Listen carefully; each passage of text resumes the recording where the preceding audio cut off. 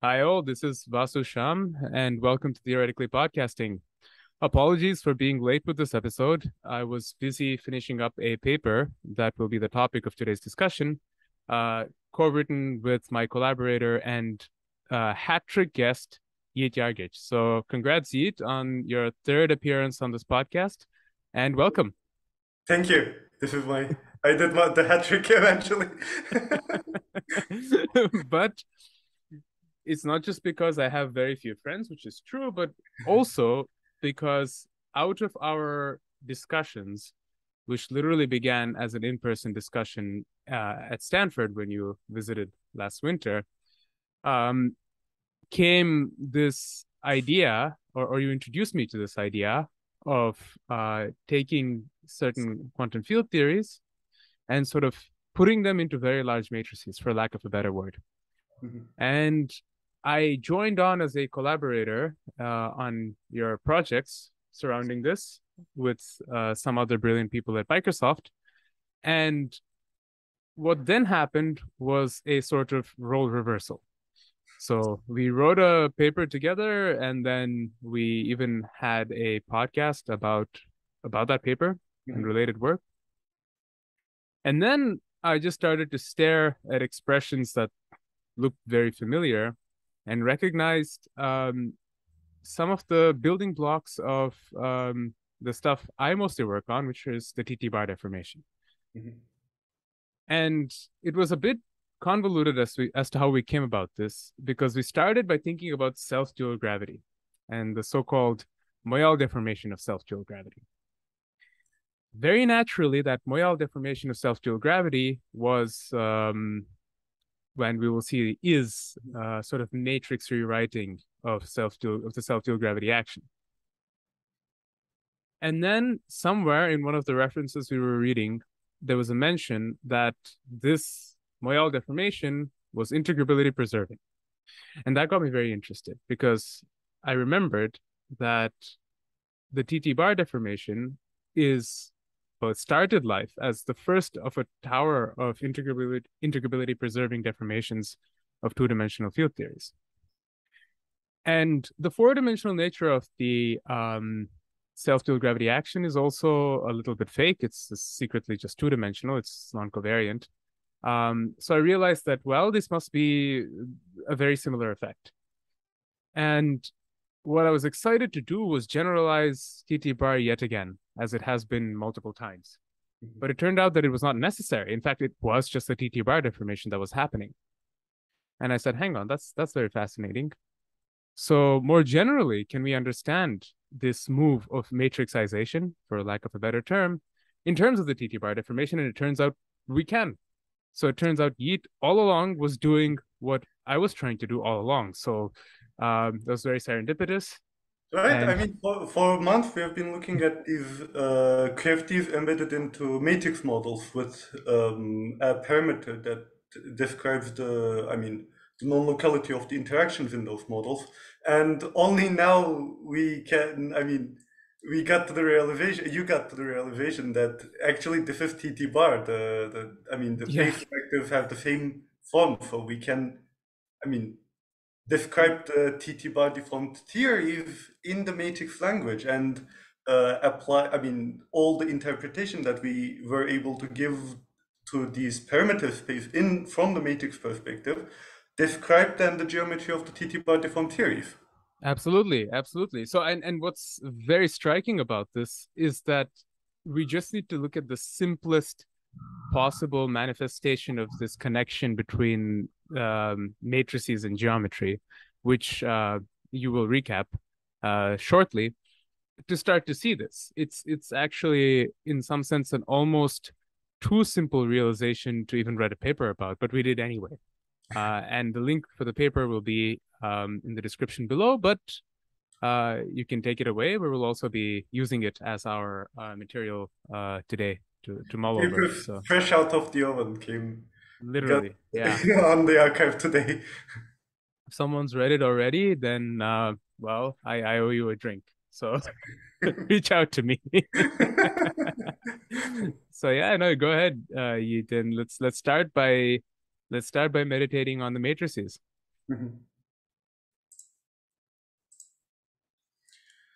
So Here this we is are. the paper that we wrote and is out on arXiv today. And so here we are relating the matrix theories which have a certain parameter in them, as I will now talk about, to the TT bar deformed theory, where this parameter is going to be the deformation parameter. And we'll come to the TT bar deformation, but I want to first start by talking about this matrix geometry. So matrices, so two index objects, and so some entries, the matrix entries, which we'll think of as degrees of freedom, are embedded in that matrix. And what's important about putting them into a matrix in some way is the matrix algebra, the product of the matrices. And we want to parameterize the entries inside the matrix, the degrees of freedom, in such a way that we can recognize the product between two matrices as at a geometric operation that we will come. Yes. Now, to do this parameterization of arbitrary matrices, so here we are thinking of matrices two index, but both of those indices are real numbers. So these are matrices with two continuous indices. So And it's basically a situation where we have very large matrices, and we're looking at a class of matrices whose entries just vary slowly enough between across the matrix that you can almost treat the index as a continuous object. So in some sense, one has to think about this as the way in which one sees a continuous spectrum from a very dense discrete spectrum. So right, that's what we're gonna qualify right. at the outset. But yeah, please continue. So let's consider two matrices, Q and Q tilde, that we will use to parameterize the entries of an arbitrary matrix. And these Q and Q tilde matrices we introduce such that they satisfy some Heisenberg commutator relation with a parameter kappa that we introduce here, a constant parameter, and we can think of, we think of Q and Q tilde having the um, dimensions of momentum, so that kappa has dimensions of length square, with h bar being 1. So now we will use Q and Q tilde commutator to parameterize the entries of a matrix. And Q and Q tilde don't commute, so the spaces of their eigenvalues wouldn't commute. But we are particularly interested in a commutative representation. Why? Because we want to see these, the fields as functions of some parameters, and to be able to write it as a function. So if we are writing it as a function, it means we can arbitrarily localize in the argument that a function or a field depends on. And we can only do this in a commutative space. So we will do a commutative space parameterization to have a stronger geometric interpretation. Right, and this distinguishes what we're thinking of as matrix as our preferred matrix models in comparison with the ones that naturally appear in non-commutative field theory. Yes. Because there the idea would be to think about functions valued in those non-commuting variables and thinking of fields as such functions and so on. Whereas here what we're trying to do is really take a notion of a field theory living on a commutative space and give it a certain format of non-locality that borrows from the non-commutativity of the matrices but isn't inherently tied to them. So coordinates, if we wanted to interpret them in these models, will be regular, quote unquote, coordinates, commutative coordinates. Yes. Yeah. So you mentioned non-commutative field theory. One would get a non-commutative space if we were looking at spaces of eigenvalues from Q left multiplication and Q tilde left multiplication, because those two operations don't commute with each other. Indeed. What we'll instead do is to look at the Q commutator and Q tilde commutator. So Q Right. commutator is the map that acts on a matrix A by giving the output Q commutator A. And these two maps, Q commutator and Q tilde commutator, commute with each other due to the Jacobi identity, because we Right. get the commutator with Q and Q tilde commutator, which is a multiple of the identity matrix, and that is 0. So the eigenvalues of the Q commutator and Q tilde commutator span a two-dimensional commutative space on which we can parameterize the matrix entries. Indeed. Indeed. Similarly, the Q anti-commutator and Q tilde anti-commutator also commute with each other. If we write out the difference between those two, it again gives the same thing. So this from Q commutator and Q tilde, the anti-commutator, we also get another commutative space.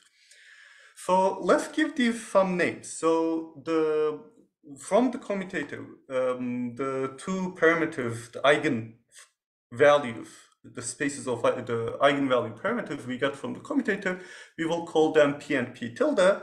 And those from the anti-commutator, we will call them X tilde and X, up to some scaling by kappa to get the dimensionality right. And as we mentioned, the Q and Q tilde commutators commute with each other. It means that P and P tilde commute with each other. They are defined as the eigenvalues of those operations. Similarly, Q and Q tilde anti-commutators, meaning X and X tilde are commuting coordinates.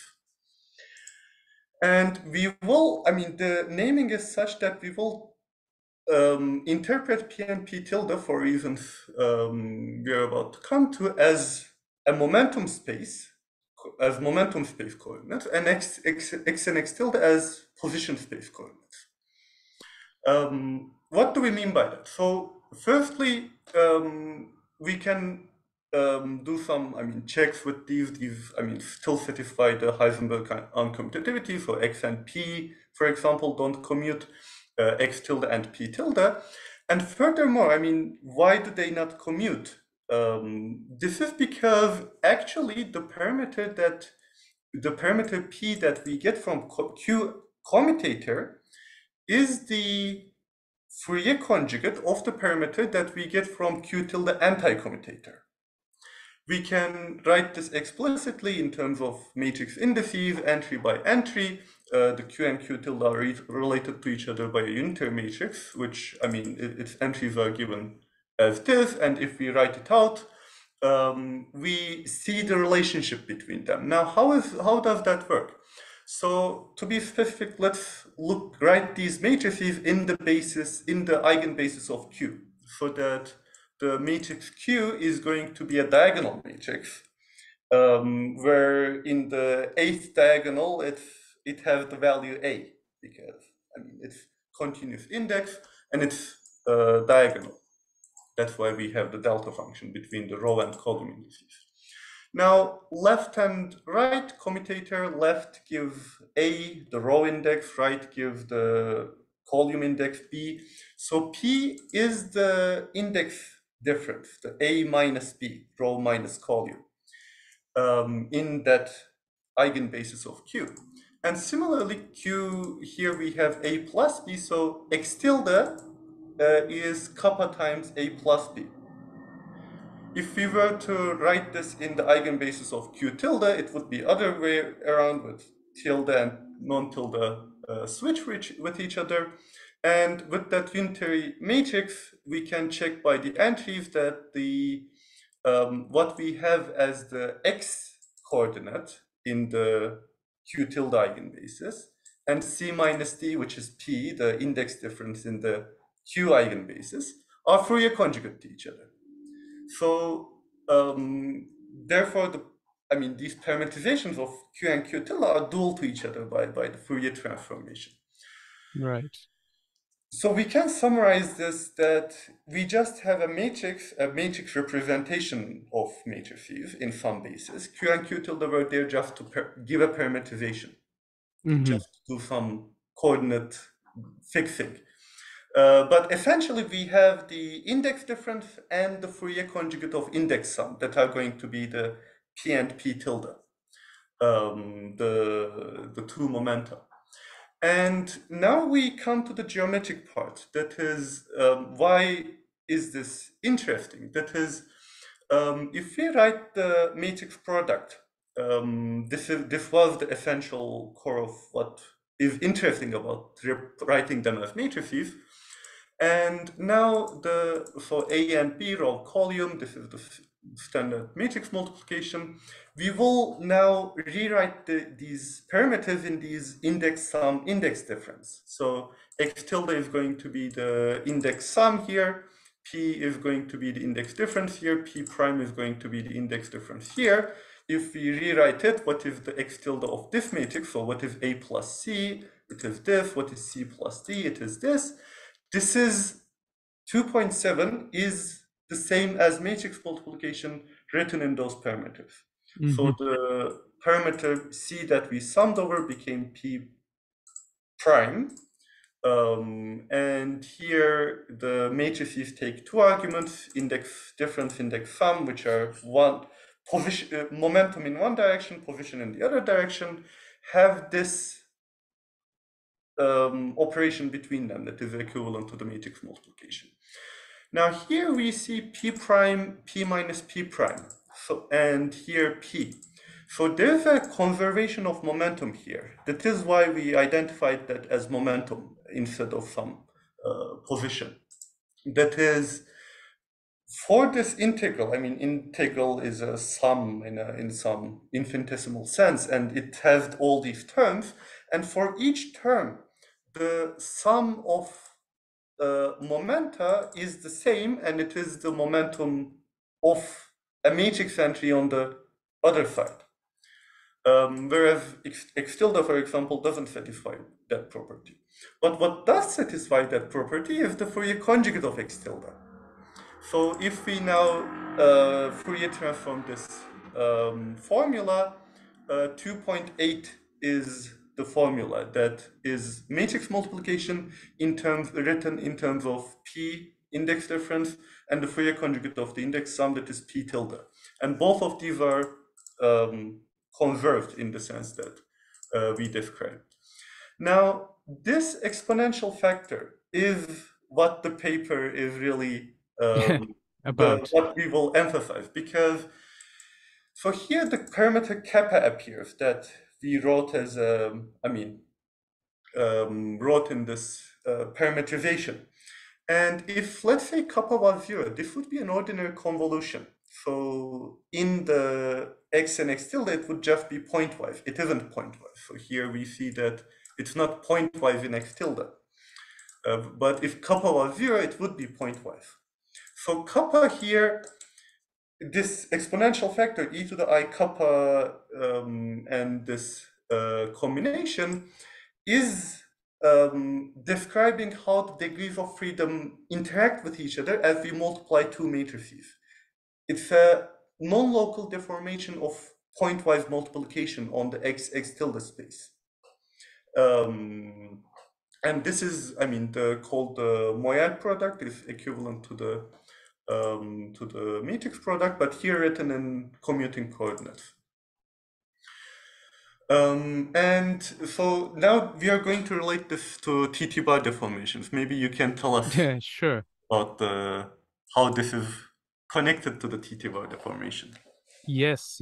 So that I'm glad that we went slowly through that entire treatment of the matrix geometry, because in many ways, taking that seriously will run you into TT bar whether or not you like it. So to emphasize that fact, let's go straight not to the section that we wrote first, but to the following section, 3.2, and ask if we modified our field theory. So say we had a free field theory, but then we put the free field modes into large matrices using exactly the correspondence that we described, where we take P and P tilde to be the energy and momentum components of the free field. You can ask, what is the S matrix given through the LSC reduction formula, right? So But this is here P bolt symbol is a doublet coordinate, P Yes, and P yes, tilde. right. These are fields on 2D space. Yes. So one matrix with its two indices gives us, at the very least, a geometrization of a two-dimensional plane with this Moyal product on it. So for the fields that live on this plane, there's a Moyal star product that arises by looking at the space-time dependence of some fields living on this two-dimensional plane through matrix index dependence, right? And now what we're doing is we're asking what happens to free fields. What do we know about free fields? We know that they have only non-trivial time-ordered product being the Feynman propagator. And then all other correlation functions are related to this one through Wick's theorem. Usually we'd say, oh, that just means that 3.21 should give us 1 as an answer. Why? Because we have all these factors that are basically the formal inverses of GFP.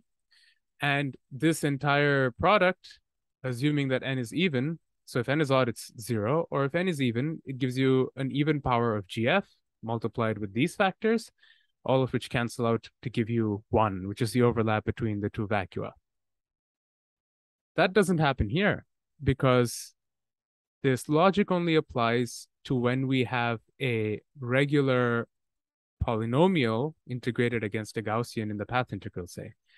When we have this star product, or we basically have this matrix product between these fields, and momentum conservation here implies that we're essentially going to be taking a trace, what we need to first do is filter out the effect of these stars to then convert this into a regular product between field operators so that we can use our normal logic that cancels Green's functions against the kinetic operators here. Maybe let's emphasize before we move on why it doesn't hold with the star product, because I mean, this is no longer ordinary convolution. This is Exactly. Moyal, the exponential factor we had in the Moyal product, e to the power I kappa times the this combination between p and p tilde, that modifies how a degree of freedom at p1, bold p1, and a degree of freedom at bold p2, these objects that we have in the correlation function 3.21, it changes that structure. So we have these phases in addition to the to just having the fields next to each other. Exactly. And all those phases will sum up to the following object, multiplying 1. Right? So once we're able to filter out the effect of the star convolution, we can use our usual logic and go forward with the calculation as we normally would. But what does that mean? It means, well, free fields scatter non-trivially when we put them into matrices, right? And how do they scatter? Well, they scatter just through these phase shifts. What's more, we can write this sum of it in the exponent as a product of exponentials of these two body factors, which you have to recognize is a signature of there being some underlying integrability. And in particular, if you take the massless, the ultra-relativistic limit, where you boost, say, these two particles in opposite directions when you write them in the helicity representation, and then take the mass to 0, the regular way in which one does an ultra-relativistic limit, you get exactly the phase shift that one sees that excitations propagating on, say, a free Nambu-Goto string in Minkowski space would experience. And this is in keeping with TT bar lore, that the TT bar deformation is a thing that takes free massless bosons and gives you the Nambu-Goto action, right? So we don't know what TT bar means yet because I haven't really explained it. But what we know is that this matrix trick does something very similar. And the point we were making in this paper is that indeed all of this is just TT bar. So let's just go through the steps when we're not really looking at just free fields. Let's just say that we have arbitrary fields and we're using the LSD reduction formula. Then what would normally look like this, the time-ordered product with these kinetic operators and the on-shell conditions, turns into the following expression involving the star convolutions. And once again, like we did in the case where we had the free fields, we filter out these exponential phases, and what we have remaining is not one, but it's the regular S matrix element to go from basically, well, here I've taken them all to be, well, they're not all ingoing. So here there's a difference between um, L incoming and N minus L outgoing particles. So this scattering matrix gets a phase dressing, a momentum dependent phase dressing. And already here, we start to see a known and celebrated result of Dubovsky, Gorbenko, and Mirva-Weiss, where they showed that looking at TT bar deformation, the TT bar deformation as a coupling of your undeformed theory to a certain kind of topological gravity theory, one finds the following dressing phase, these dressing phases for all S matrix elements. Again, that's literature that I mentioned. I haven't showed you what TT bar is yet. Let's maybe take it a bit slow and recap what we are doing. So we have a theory in the S matrix formulation. Yes. And we are modifying the S matrix elements by looking at the correlation functions and replacing these pointwise products between the fields with a Moyal product that is characteristic of matrix theories. And this changes all the S matrix elements. And that new S matrix element, a new theory defined by a value of kappa that goes into this Moyal product, it is now we are going has these, what I assume you'll explain us, the TT bar deformation literature. Exactly. So we're going to recognize these phases, right? So we'll just take kappa to be infinitesimal for the time being, and then ask what operator does one need to add to our original theory, to the interacting Hamiltonian, in order to have the effect of just the phase. And it turns out that that is the form factor of this so-called TT bar operator, which is, in one way of looking at it, the determinant of T, the stress tensor, or the following quadratic combination, which is just the element-wise description of the determinant. And it's called TT bar for circumstantial reasons. So if you did this in a pure CFT, it would literally be the product of only T and T bar, the holomorphic and anti-holomorphic components of the stress tensor. Away from the conformal fixed point, you're going to have the trace squared involved as well. But for reasons, this operator is always called TT bar and is denoted as such. So this is just standard in the literature. But the basic point is that having the S matrix then be modified by exponentiated versions of these phases means we have done a finite deformation by this operator, as in a resummed deformation by this operator TT bar. It's like we've added TT bar squared, TT bar cubed, all with various powers of kappa. In other words, if I took the S matrix here, and then I took a derivative with respect to kappa, I would bring down TT bar, as in the expectation value of TT bar, times this S matrix. So basically, this is a flow equation that this phase formula solves. And that manifestation of TT bar was, in fact, historically the very first to be seen in any context. And this goes back to what we were discussing early on, or alluding to, about integrability and these integrable theories, where there's an almost bootstrap definition of what their S matrices could be. So these are theories that have an infinite number of conserved charges, and the only kind of scattering that respects that is scattering that factorizes into purely elastic two-body scattering, two-body scattering, right? So any S matrix is just a product of two-body S matrices, and those two-body S matrices satisfy something called the Yang-Baxter equations. But all of this doesn't uniquely fix those S matrices. There's a phase ambiguity that one can always multiply the S matrix by, and it'll maintain this integrability property defined by all these different features. And the simplest of such phases are the ones given by the following operator, first being TT bar, and then it has various generalizations or currents constructed with higher powers of the, higher conserved charges involving polynomials of momenta.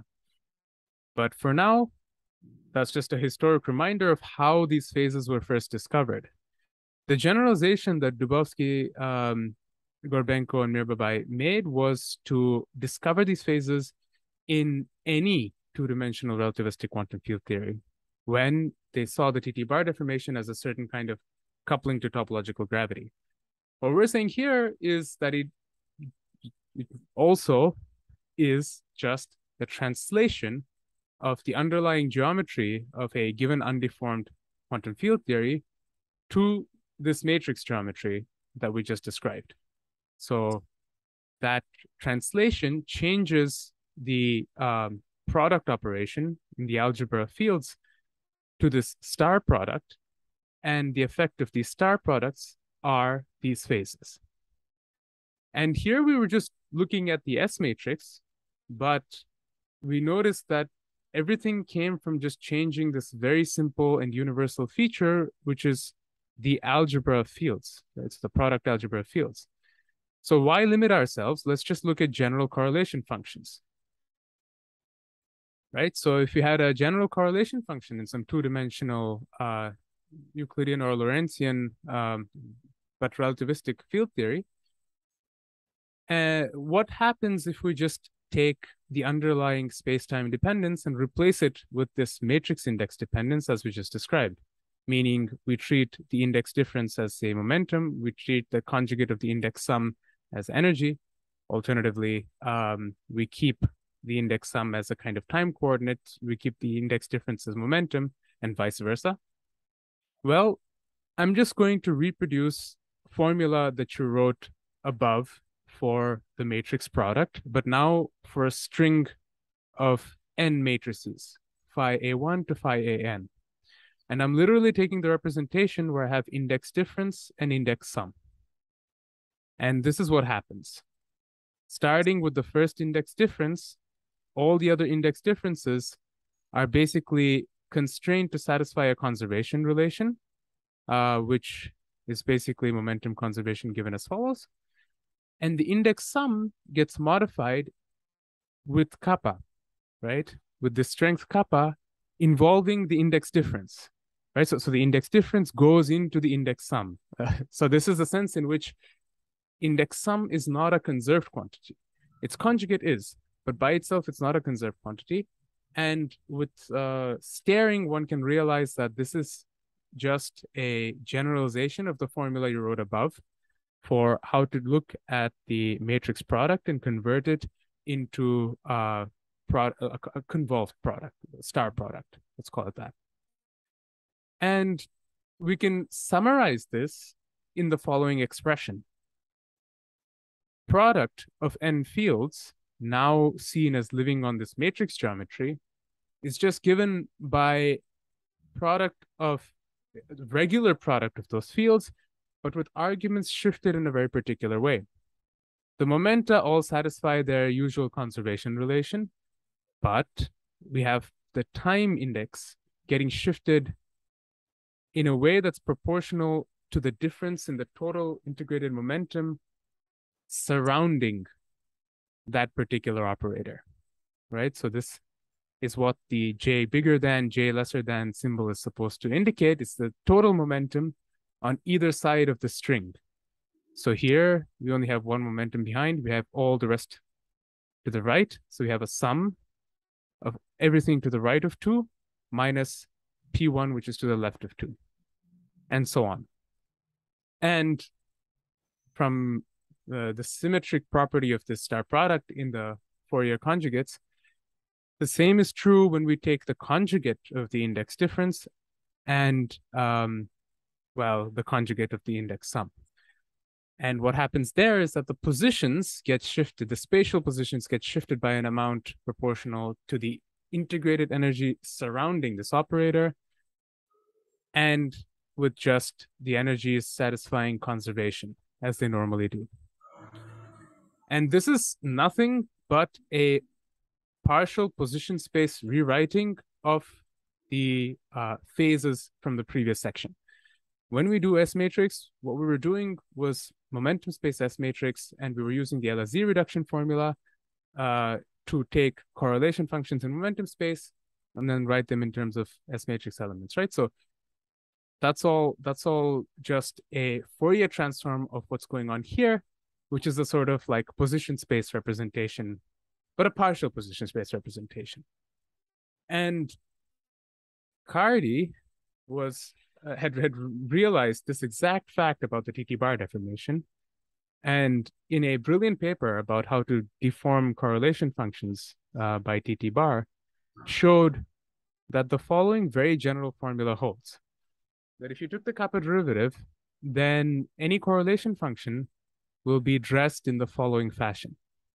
But what is this fancy operator? So if you thought about it as an operator, it's like attaching a string, a kind of string-like defect to the position of every individual operator and measuring the amount of integrated stress energy flowing across that string. Sounds very crazy, but it's just a formalization of the formula that we had before, right? So all we do is we take these formulae, differentiate by kappa, recognize that E greater E less than is basically the following expression in terms of the integrated energy density, and J greater than minus J less than is the following expression in terms of the integrated momentum density.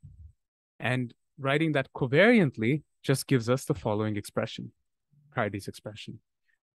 So this, when it first came out, at least to me, was a very striking and interesting result. It remains a very striking and interesting result.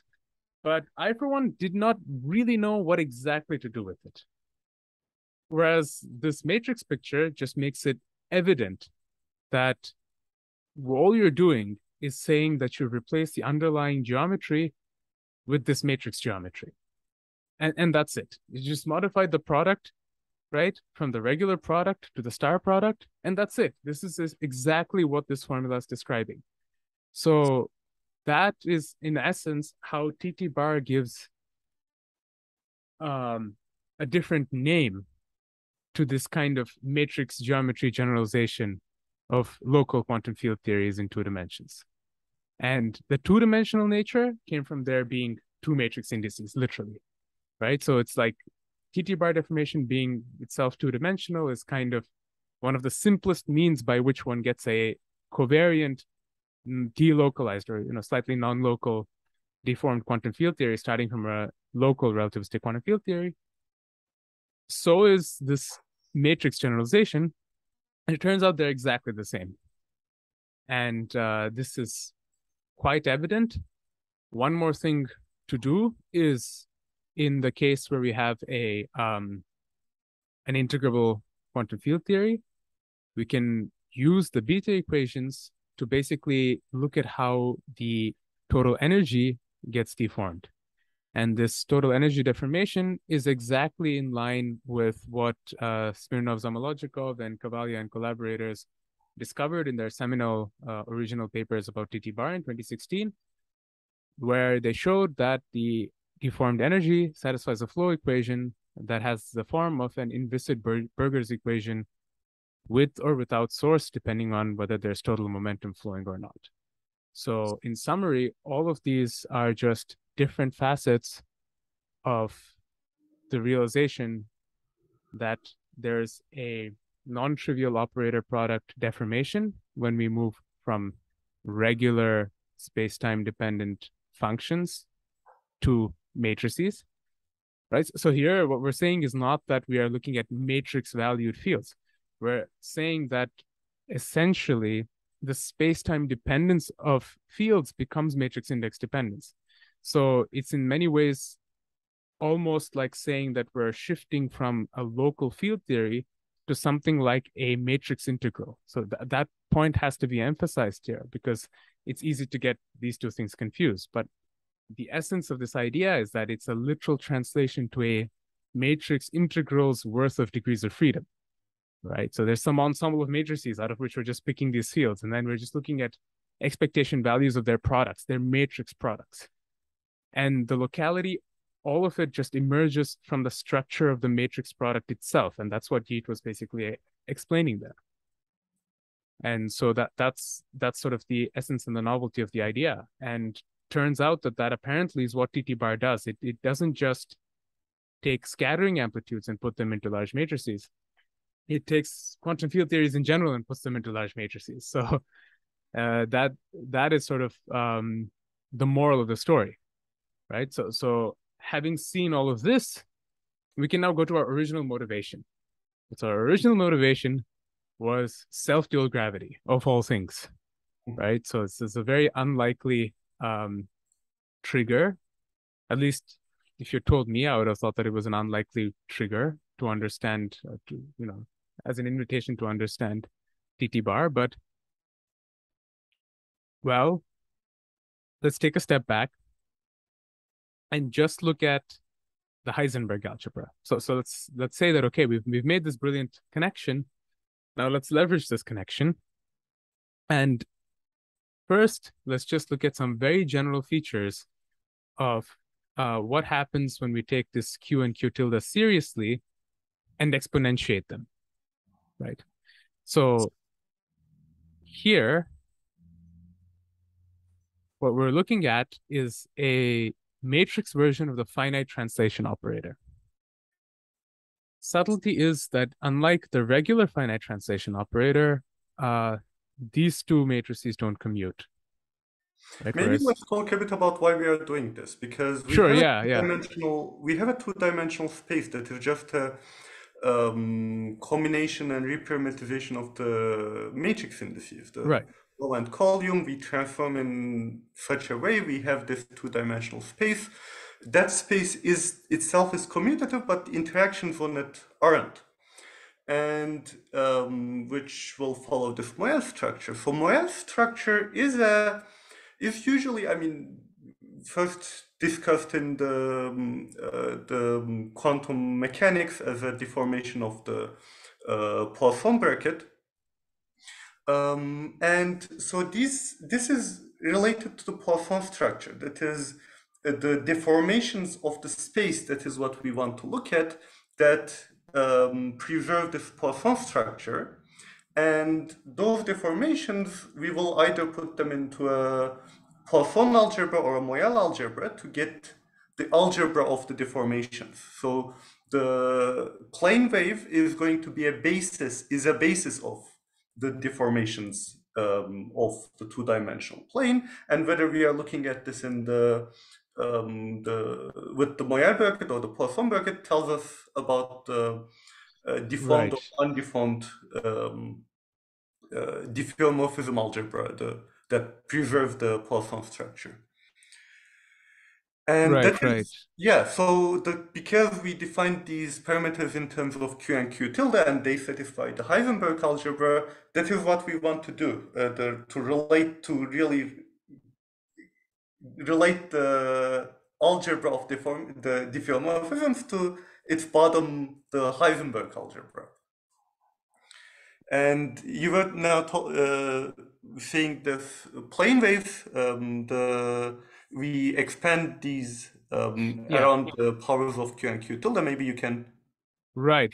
So for reasons I guess we'll get to, we can expand the plane wave itself in powers of Q and Q tilde in much the same way as authors in these, authors in these papers showed that one can expand regular plane waves in powers of the sort of K and K bar, so linear combinations of the time and space conjugate momenta. And what happens is that for every power A and B of Q and Q tilde, we have one frac E. So we have frac EAB.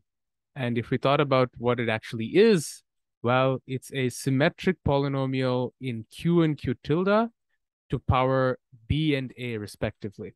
So that's what this symbol is meant to denote. So these indices only know about the powers, right? Whereas what this is a symmetric polynomial. And so you've given some examples here where we have E12, and as you can see, E12 has a total power 3. So it's not going to be cubic in Q or Q, the combination of Q and Q tilde.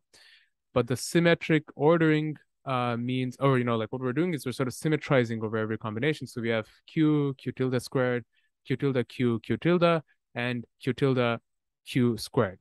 Right? So these are a few things, and we bring them together in this symmetric combination.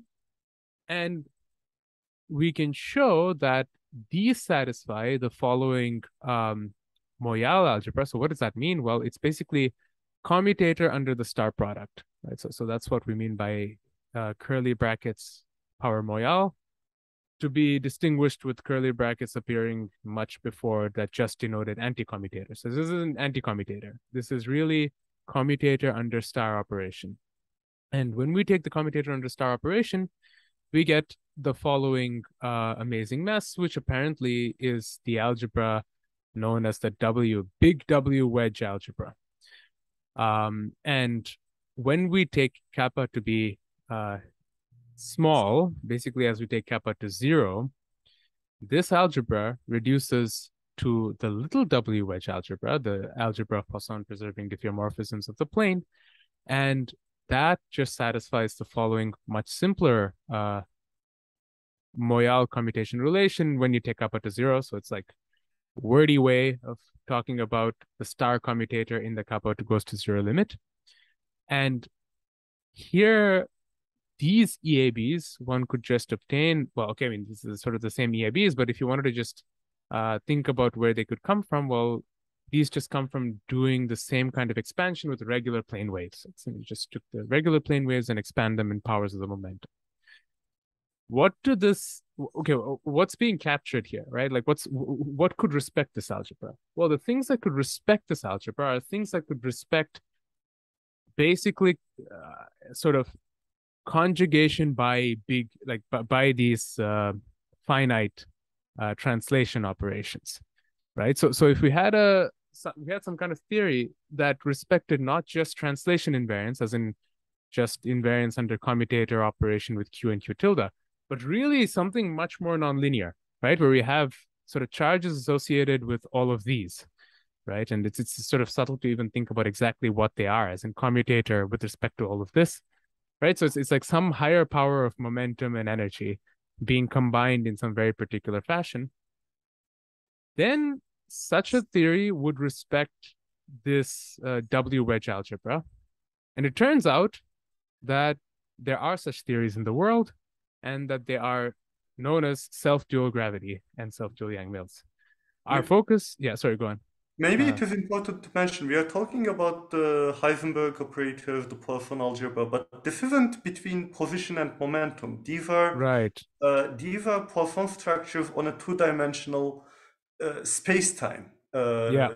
The not momentum, but the coordinate that on which there's either exact or approximate sense of locality. And these EAB are monomials, symmetrized monomials of those space-time coordinates, not position and momentum, Right. but Sure. Yeah. yeah. And so it's really not common for theories to have in between their space-time arguments to have a Poisson structure. I mean, Poisson Right. structure, we usually get it in phase space formulation between position and momentum. But self-dual gravity is one theory where there's a Poisson structure really between two position, the two coordinates, space-time coordinates, and specifically Exactly. a light coordinate and a complexified helicity chiral coordinate. Right. So it's not that we're looking at, say, some quantization procedure and we're associating these two things as being conjugate to each other. So this is basically the commutator operation under these are just translations in different directions of this geometry, of this two-dimensional geometry. And this is basically what Yigit means when he says that there's a Poisson structure appearing within the action, right? So we take what's called Plebanski's second heavenly equation, which is basically the equation that the right helicity or left helicity only graviton satisfies. And we write an action for it by just multiplying these equations against a Lagrange multiplier phi bar, right? But this Poisson UV curly bracket, what it means is basically we take the following Poisson bracket in UW space, on partial u phi and partial w phi. So this is going to have four derivatives once it goes through this entire structure. And you can show that this action actually arises from light cone gauge fixing of regular general relativity when you linearize it. Or there's twistor manifestations of the nonlinear graviton that provide this equation when interpreted in just space-time. Yeah, maybe let's say it again. I mean, this action isn't something we developed. It's the Chalmers-Siegel Yes. action. And to get there from the Einstein-Hilbert action, we do do a gauge fixing to have a theory only in terms of the two polarizations of the graviton, rather than having this metric, the 10 coordinates with diffeomorphism, all those symmetries. We do gauge fixing to the extent that we will have a theory only in terms of these actually propagating 2 degrees of freedom. And then, so what do those degrees of freedom satisfy, or what is the action written in terms of them? The cubic term, between the cubic interaction term between the plus minus helicity modes is what the Chalmers-Siegel Chalmers-Siegel. action is. Exactly. So in some sense, one has to think about phi bar as being like, as coming from the Negative one helicity. minus helicity Mhm. or the one plus, depending on which Yes. one we're choosing. It's the odd one in the vertex, and one should see that there is a full Laplacian, but the interactions are conspicuously confined to this UW plane. Now, this non-covariant structure is just a natural consequence from one perspective of gauge fixing, right? When you do this light cone gauge fixing and you break manifest covariance, and yeah, you should expect that. But also this restriction to 2 dimensions is fascinating. Well, we will make use of it. Let's put it that way.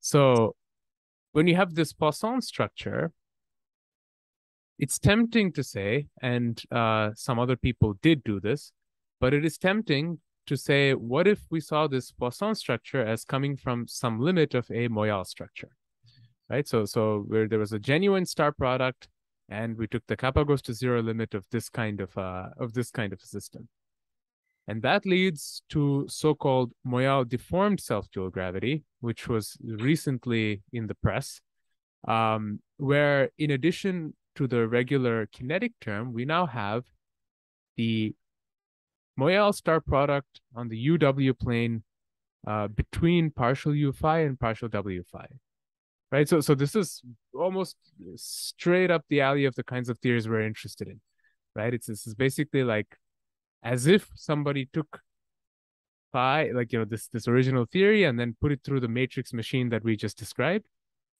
So that was the first thing that we kind of noticed, right? Right, And these two papers came in the last week of August, and it was about these deformations of the Chalmers-Siegel action, not about the matrix or the TT bar yes, deformation. And yeah, and their yeah, basic point, just to connect back to the previous section, their basic point was that this action and the amplitudes one derives from this action benefit, or they basically see the following little w wedge algebra, right? So they respect this, the little w wedge algebra, and then you can ask, well, who respects this? Oh, that's basically going to be, well, sorry, I went too far. It's basically going to be the Moyal deformed version of it. So that was the thrust of those two papers, or at least in large part. The thrust of it was to study the manifestation of this W algebra and it's sort of like the cousin, the bigger cousin with the big W, and how they arise in the sort of amplitudes program, because they've been making a sort of like in the celestial holography program, they've been making the rounds, and they just noticed that there's a generalization when one looks at self-dual gravity and self-dual Yang-Mills theory. Our temptation was then to associate this to some kind of matrix action. So could we just write this as a matrix integral? And without much effort, you did. And here is the summary of it. I guess you could go through this because we haven't yet talked about how to write down actions. mhm. when we do this, but yeah. Yeah, so writing down actions, that's something we had in the previous paper, which we also have a video about on your channel. So Yes. our listeners should also watch that. I mean, the short story is that when we have these matrices and multiplying each other or the way we would write a field theory action, we write it with matrices, but they are just have the index dependency instead of space-time dependence. And these Moyal exponential Moyal factors automatically arrive in every interaction term. Now, the Moyal factor is always relating along two components, row and index, to each other by a symplectic duality, the symplectic Pairing, yeah. conjugation, the two parameters, there's p and p tilde that are symplectically conjugate to each other.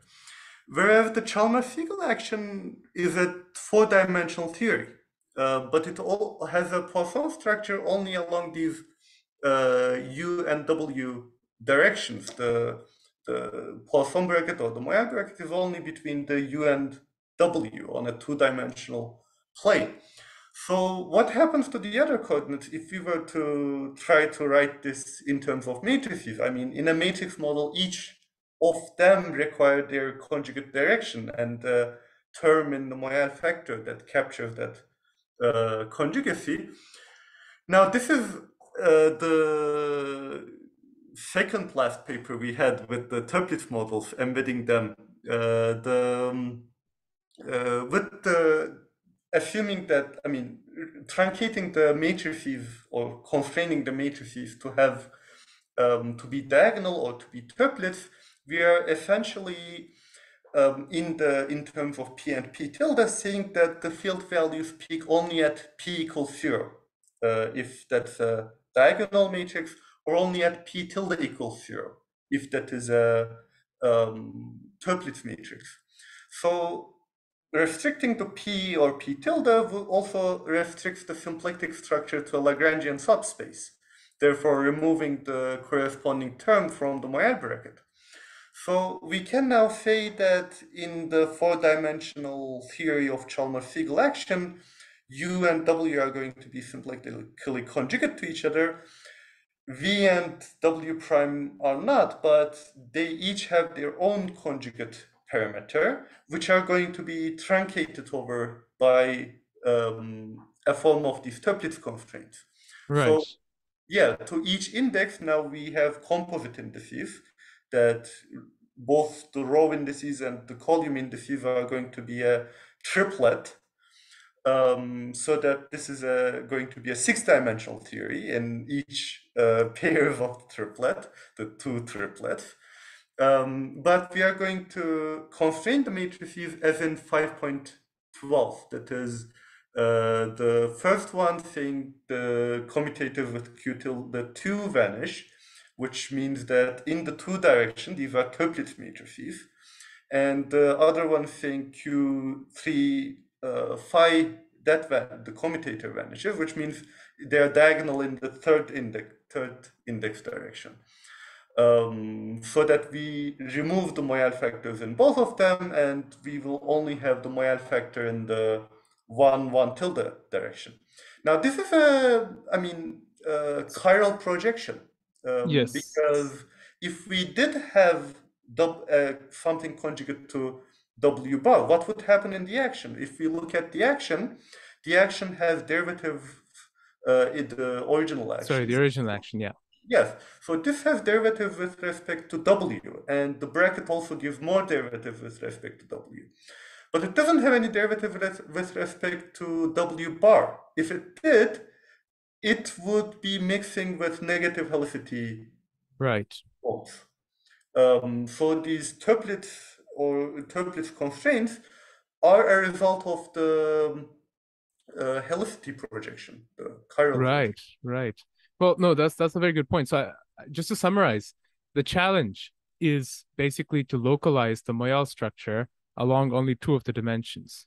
And you can ask, what is the means by which we recover just an ordinary quantum field theory represented through these matrices. And that's the point of your paper before the previous that you just mentioned, where if we restrict matrices to be toplets, as in to depend only on the index difference or the index sum, well, really on only the index difference, then what happens is that we have a reduction from n squared to n degrees of freedom, and we recover that we just have the convolution operation between all the momentum space field operators. And then the issue becomes to maintain dimensionality.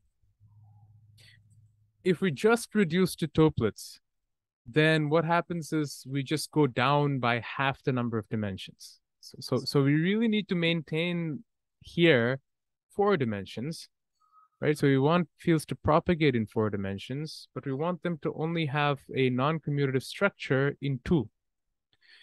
And how to get that is to have 2 dimensions worth of essentially regular fields. We want the algebra to be like the same as we normally have them, but that means that we need to go up to 6 dimensions and remove 2 through the toplets constraint, and then rely on the fact that infinitely large topless matrices have a commutative algebra. And then what we have is an embedding of regular field theory type dynamics into matrix integral form, right? And we don't constrain these other 2 directions, and then that naturally gives us the Moyal star product. So you see, the problem here isn't so much the Moyal star product. It's really more the non-Moyal stuff. And that's what these toplets constraints are here to ensure for us. But it is very interesting that this reduction to from 6 down to 4 dimensions is in effect giving us the projection to just the definite chirality, right? So to have the one chirality as opposed to the other. That we want to understand better what the meaning is, what possible relation there is to twistor space, because, well, you see the magic 6 here. So yeah, all that to come in future papers. But in the end, we get the following matrix integral. So we have this trace, which just gives us the potential in a matrix integral, where now phi and phi bar satisfy the following toplets constraints. All right, so phi and phi bar have 0 commutator under q tilde 2 and q3. Right. So I was talking about writing an action with matrices. So this is Yes, the action that we arrived at, exactly. and I can also explain why this is the Moyal-deformed Chalmers-Siegel action. Because Of course. what trace does is that it takes I mean, if we just write it in terms of row and column indices and then look at it in these index difference conjugate of index sum, what it does is that it's really the integral over each of x and x tilde, or equivalently, it is take the value of whatever the whole matrix inside is, the Lagrangian, which is also a matrix now, at p equals 0, p tilde equals 0. Now, we will let's talk about it in terms of the momenta, because we have a lot of commutatives here. So the first 2 terms in the parentheses are quadratic in phi and phi tilde. So they won't have these Moyal factors, because Moyal factor at p equals 0, p tilde equals 0, the total that's going to, that vanishes, I mean, it becomes 1. So these aren't susceptible to these Moyal effects, but the Q1, Q2, these commutative are taking out those eigenvalues from the matrix, the degrees of freedom inside the matrix, the first 2 terms. So that from the first 2 terms we have Laplacian. Right. So this basically gives us just so basically this term in the action, right? So this is, note that it's Yeah, quadratic. Subject to these constraints is essentially equivalent to the this term. Laplacian. Yes, Exactly. yes, because the Laplacian a bit above was You've given an Yeah, the explicit formula Laplacian set. was du dv minus du dv plus dw dw bar, which is in these coordinates we wrote when we look at now the matrix section, is really we identified this as the p1 p2 minus p1 tilde p2 3 tilde is the Laplacian in those coordinates, Great, in the great. coordinates. Whereas the third term, the interaction term, has this inside it the du and dv, dw, Yes, u and dw, but it also has a commutator between the two those commutators. matrices. Yes, and this is a cubic term, so it is going to see all see a Moyal factor and all those higher order kappa effects. So this is what that term is, because we saw that when we write these as matrix product, it takes that factor. So if this is a matrix commutator, it's going to take, instead of e to the power, it's going to take sine uh, Right, of the right. two derivatives, and that's the deformation of the Poisson bracket that we have in the Chalmers-Siegel action. Exactly. So let's just jump back to that and then jump forward. So remember that when we wrote the Moyal product, there was a sign of basically these momenta, right? So the Moyal bracket came from the starred commutator, and the sign just came from taking exponentials and taking the difference. Now, difference with a different ordering, of course. Now, let's just look at the tree-level S matrix elements. We look at the three-point vertex, right, in momentum space. In the pure Chalmers-Siegel theory, it's just P1 cross P2 squared, right? So P1 cross P2 in just the same notation as we had before with the epsilons.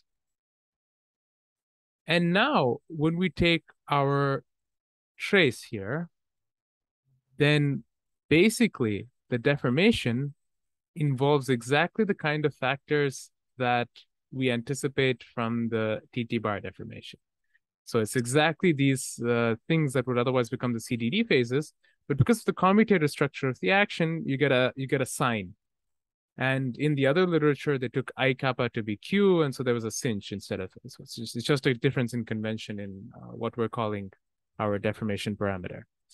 So here, what we see is that there's this peculiar sense in which there's almost a TT bar deformation partially applied to a particular two-dimensional subspace of the overall four-dimensional space in which the original theory lives, which we thought was a very interesting effect. And having identified the matrix integral equivalent of the Moyal deformed self-dual gravity theory, it was quite clear that what's actually happening is that in all the places we're not imposing the Toeplitz constraint, we actually have the effect of the TT bar deformation. So this was the original trigger for us to go down this rabbit hole. So that is basically the essence of our paper. And as I said, we will definitely leave the link in the description. And hopefully for all the people that I will email, this is an adequate, if not overly long explanation, but you should feel free to respond to said email asking any follow-up questions that you may have. So yeah, I guess we can talk a little bit about some of the directions to go from here. But I mean, there's almost too many to name. Personally, given my involvement in the TT bar holography world, my main interest is to try and generalize from the TT bar to the so-called TT bar plus lambda 2 deformation, where we turn on, in addition to the TT bar operator, a cosmological constant that in effect just has value related to the TT bar coupling. Right, so it's kind of funny deformation, which basically tells you how to go from a holographic description of ADS3 to a holographic description of finite regions within DS3, which is in many ways a one lower dimensional problem of describing holography within our static patch in the observable universe. So having that be a matrix integral, I think, would be unsurprising to some of the wise amongst our colleagues, but very satisfying for the rest of us. So I think that would be a direction to pursue with very big payoff. But of course, there's a zoo of seemingly non-commutative models with these funny Poisson-like structures, which apparently have something to do with the TT bar. In particular, the Chalmers-Siegel action itself, right? If you just looked at the operator there that appears, this P1 cross P2 whole squared, it's kind of computing TT bar if you measured momenta correctly. So, well, why is that? How does that happen? I mean, is it itself TT bar deformation of something like that? That's been my question. And yeah, so there's just all sorts of other places to go. I mean, how does JT bar or TJ bar get realized in these settings? So yeah, no shortage of things to pursue given this connection. But it is funny that we landed on it without even sort of sleepwalked into this connection. That's been my impression.